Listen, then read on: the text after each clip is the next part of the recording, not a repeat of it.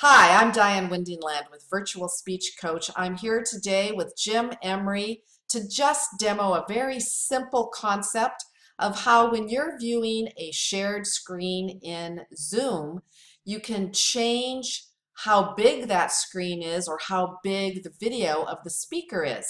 So Jim, why don't you share your screen? I would be delighted. All right. So we can see his slide from iPhone to YouTube, and then he is in the right side of the screen. Now, if you see, there's this bar with two lines that if you hover over it, you can use it to adjust if you want to make the speaker bigger and the slides smaller, or the other way around.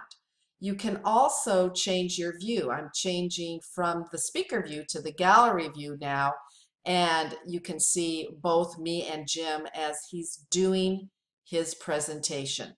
So this is just a very simple thing to adjust the size of the video if you want to see more of the speaker and less of the slides, or vice versa.